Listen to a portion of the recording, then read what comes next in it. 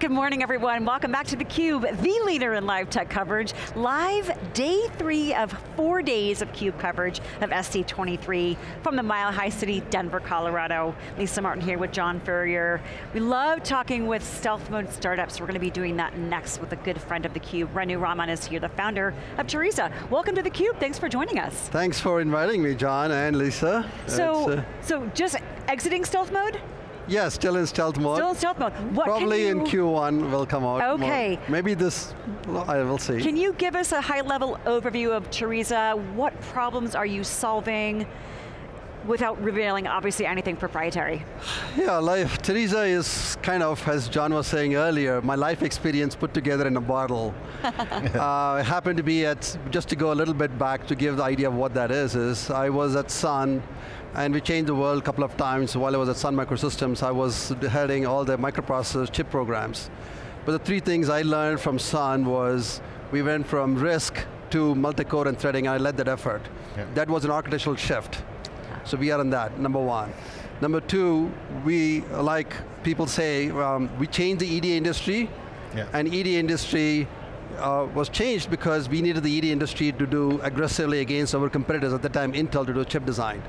So we are in the same boat now today is we build systems for AI, but use AI for systems too. So that's the second thing. The third thing we also did, at that time I was lucky to be part of that company, was change from building proprietary manufactured systems in Newark at Sun, to I was the first one to go away from Sun's own manufacturing to ODMs and MITAC and others. That was changing the supply chain, call about white box and others, from OEM systems to white box, etc. So that theme plays into what we'll do in terms of how do we build new systems and deliver it as a service and the other transition that happened was, since Sun was Solaris versus Linux, that was closed, open.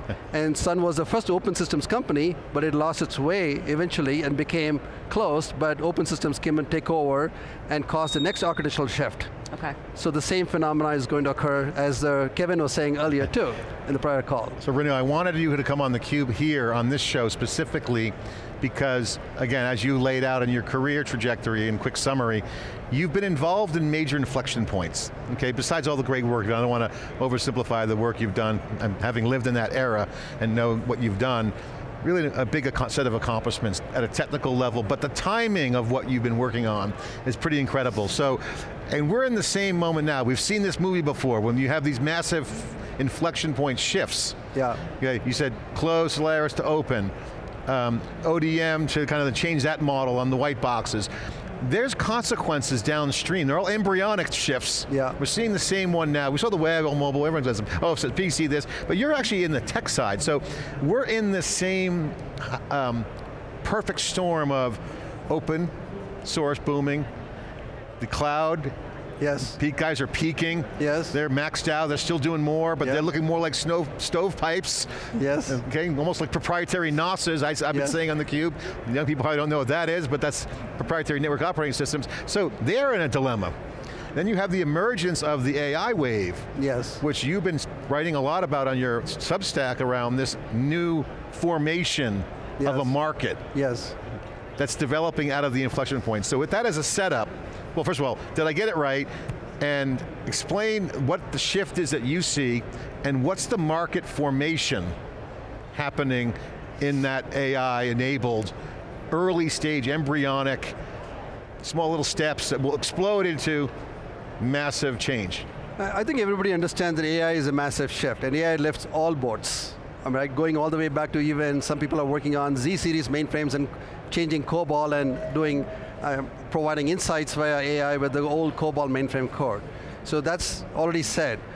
But if you've seen the movie, everything, everywhere, everything happening all at once? So this is like, we are in 2023, like everything is happening all at once, and everybody's confused. At the same time, everybody sees the opportunity to do interesting things. So breaking it down, I think there's a systems open, close models, but there's also, think of, on the tech stack, we used to be bare metal OS, and I was part of VMware, as you said. VMware changed from there to the VM as a unit of compute. but now we have got the model as a unit of compute. Model becomes the abstraction layer between what is happening underneath and what is the end applications are going to be developed. So it's going to change, as Dave Patterson told me back in 2017, where Unix was attached to, at that time, RISC. He said PyTorch is to the new underlying machine. Actually, it's more the models is going to form the new form of compute layer. And everything below is going to change, and everything above is going to be what the API or the programmer is going to be. So how do you try the programming model that you've got to simplify to the new model-based world, to the underlying performance model, what is the new system? So there are a whole set of innovations going to happen.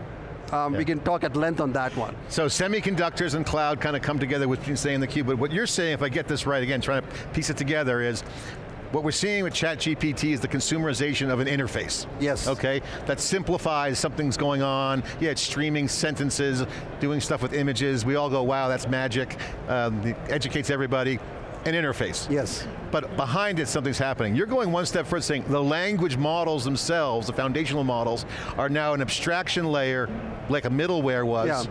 Yes. That's now going to, on top of the infrastructure, which has to be refactored and invisible. Invisible, and also, you're not going to be writing, I mean, what Shopify has now got 1 million lines of code generated by Copilot. You're not writing code pedantically or procedurally, it's all declarative. As we go on, a friend of mine, Eric Meyer at Facebook, says, we don't even need to teach data structures to students anymore. Everything is a model and a collection of models, right? So everything is going to be declarative. You and I, everybody, as Jensen also says, right? The new paradigm is the English language is a programming model, programming language. So that is going to happen over the next 10 years. Okay, so a new stack's here. What's going to be the change points? What do you see as the battlegrounds or the opportunities? I mean, I've heard people say, we got to control the data control plane. I want to have a semantic layer. Certainly data management looks like it's going to go upside down in terms of like how that script will flip. What are the areas that are going to change radically, or areas that people will fight for or develop to? What are the hot spots? What's the areas? So I would like to look at the world as, it's not a zero-sum game. The pie is going to grow bigger. And as the pie grows bigger, the new players emerge, or new categories emerge, and new things emerge, right? We're going from $200 or $250 billion of infrastructure spend to $600, $700 billion of infrastructure spend. So what are the new categories going to emerge? Clearly there is GPU and a Jensen crew on the bottom of the stack. Clearly there's ChatGPT, which is replacing or adding to the web browser, to the Windows system that we used to have, right? The UI part. The other thing that's going to happen is, what are the consumption surfaces, to your point of data? You have lots of people should not go to the public cloud because of regulatory reasons, or the amount of data that exists, or sovereignty that exists. And do I go and build my own data center? No, I've already drunk the Kool-Aid of a cloud consumption model. If I drank the Kool-Aid, what is the best way? So I don't like the word tier 2 cloud. I think Kevin was there. That's my word, I use that word. It sounds subordinate, I get that. Yes, yeah. Crusoe Cloud and Lambda Labs, all of these. What is the emergent thesis? If you go back to the 90s, same thing was the white box emerged, a lot of people emerged. But they really are trying to drive the new categories. So there is going to be the private cloud. So are those categories specialty clouds, or? I think they start out as specialty clouds, but they're going to create the new category. So the way I think of infrastructure is, there's technology stack that is front and center, but my lesson learned in the last 20 years, if you look at the success of AWS and Google, is it was operations first. So if you look at Outpost, it has been successful, not as successful going into outside of the public cloud. If you look at Anthos. So not successful. Not as successful, right? Yeah. So what that lesson learned is, the operating model is different when you go from a public cloud, elastic compute, with million servers in one region, to I have a collection of servers in 40 places, and it's a different control plane, a different operating model. So not only the technology stack, the operating model, and how do you serve? All three change. So there are going to be new categories of players, whether it is Terizza or others, we will see. Talk a little bit about how you see the market evolving over the next few years, and how do you envision Terizza as part of that evolution, maybe as a catalyst for it? So I think the biggest market, the consumer market, is already in flight, with Bard, OpenAI, and a whole bunch of applications going to emerge with that. The big transformation is going to be coming from the VMware, part of the VMware, and I also did SAP, is the enterprise market is going to shift. There's a little bit of, call it super cloud, tier 2, or private cloud consumption surface. What does the stack look like? And there's both a legacy component that's not going to change, plus the new compute model. So how do you blend the two? It's not just new workload, it's going to be a blend of the two on these OpEx model, which is closer to where the data is, and deliver that with new, perhaps new business models, considering the model as a service as well. So you're saying, I guess what you're saying is the market is, to Lisa's question, is unknown relative to what you can define, and it'll be new, so it'll probably be things people don't see. Yes. Right? That's what happens in these inflection points. It's like some nascent player emerges, like Google was considered a bad search engine at that time when they rose to the #1, because algorithmic search was actually the best. But then people didn't understand it. We had all the ideas at Sun doing clustering and service. N1 was the one that Yusuf Khalidi did. He's at Azure right now. We did the whole public cloud thesis, but we did not realize that the shopping store became the cloud. Do you see this as a black swan event on the horizon? It's more than a black, yes, it is a black swan event, and there are some tea leaves are shown who's going to emerge. There's still more to be discovered. There's a lot more to be discovered. Yeah, what's interesting about what you're saying is that if the new stuff's going to come out, who's going to capture that opportunity? And what I want to ask you, because you brought up the enterprise, and the old, slower moving inflection points, because we're in a high velocity, again, the pace of play is higher now than it was in other runs because of what we're living in. Usually the consumer sets the standard first and the enterprise lags behind. Yeah. That was always the old playbook. So now it's not that way. It's not the case. The enterprise actually has use case AI examples. Consumer check, what does the enterprise look like to you right now? Where are they in the IQ level of understanding where they are? Are they the frog in boiling water? Do they understand their predicament? Do they understand a path? So I'll give you two, I think I've blogged about this. There is SAP and Oracle. I have a relationship with them from the last 20, 30 years. But there's also Databricks and Snowflake. So juxtapose these two and imagine where they go. These two incumbents are in the enterprise. They're bringing the new tools, new capabilities, and they're going to be competing with those two. Who's going to win among the four? We will see over time. Well, Parquet is going to change the game on the data side. And there's another dimension also is geopolitics and the last build out entirely happened in the US as a dominant, and then in Europe. I come from India and I've just visited India too. I'm surprised, like the wireless infrastructure leapfrog, all the new build out is going to be greenfield data centers. When you have new capital and new stack, don't assume, I mean, we can assume the new geo is also going to come up because of geopolitics to go build out. So that's another dimension that's going to play out. And the new stack is going to look like what to you? If you can look at the future, obviously got abstractions, coding like co-pilots of the world, will maybe create glue layers on the fly, manage data pipelines, Kubernetes services.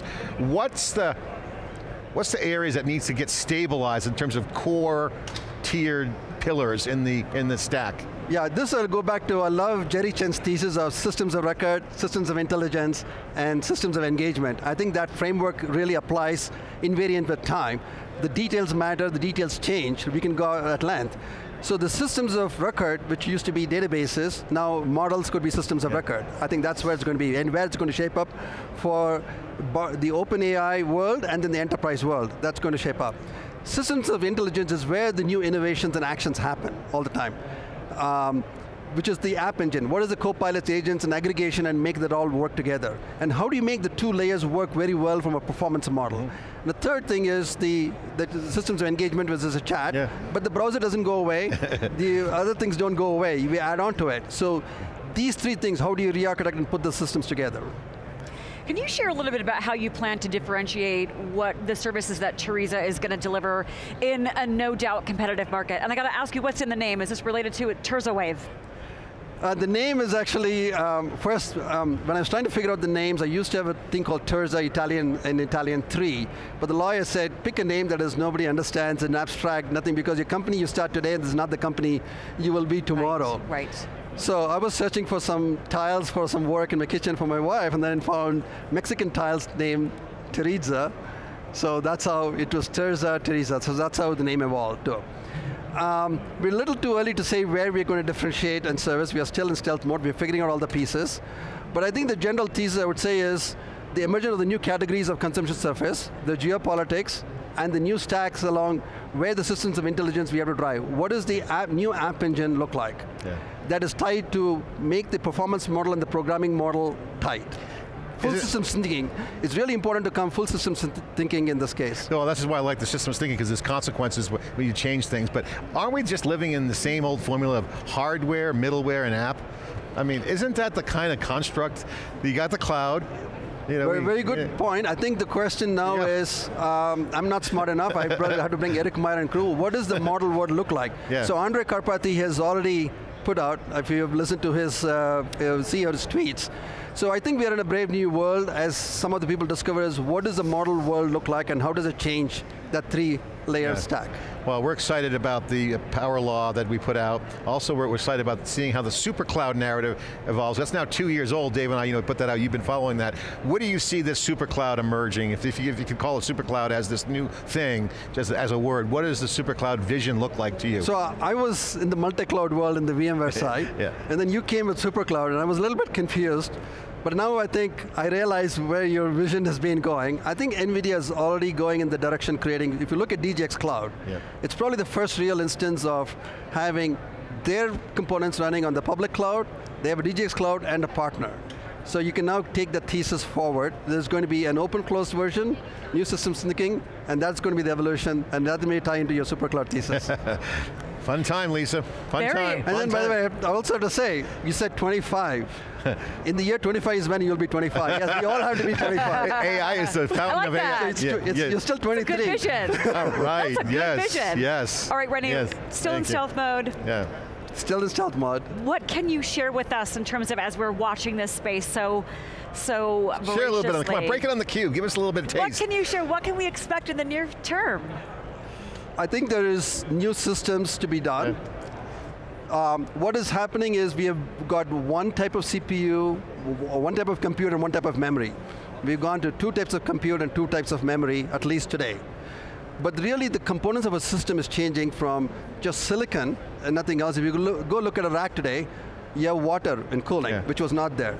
You have cables going from copper to optics, which was, so you have, as my friend Shaheen would say, it is light, sand, and you have, obviously you have silicon in it, and then software, right? So the whole system is going to change to new material set, new component set. So the systems part, and how do we deliver in the super cloud? Better name for tier 2. Yeah, tier 2 is bad. Super cloud's a better name, and I think we've seen these trends, agile startup, design thinking.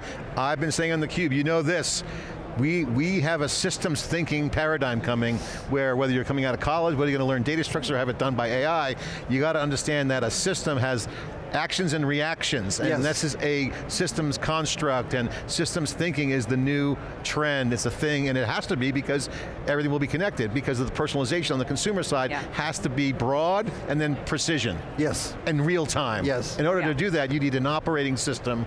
I need an operating system, absolutely. That would be the layer to focus on.